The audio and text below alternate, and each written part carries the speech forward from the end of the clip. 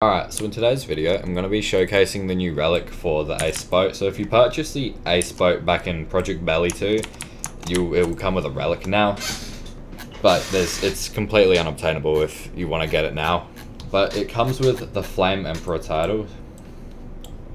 This comes with Flame Emperor, and it's just a relic, but this relic's like super OP. So this is what it looks like.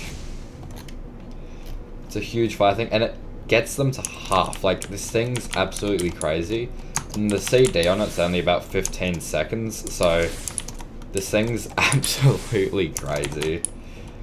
So I'll just wait for it again. I'll show you how you can combo it, and just use pulse real quick. Okay, so watch this.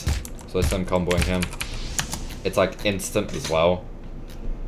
The amount of damage that it does is crazy. Alright, so now I'll see if it works on multiple people. So come out here. Just I'll kill you real quick. Okay.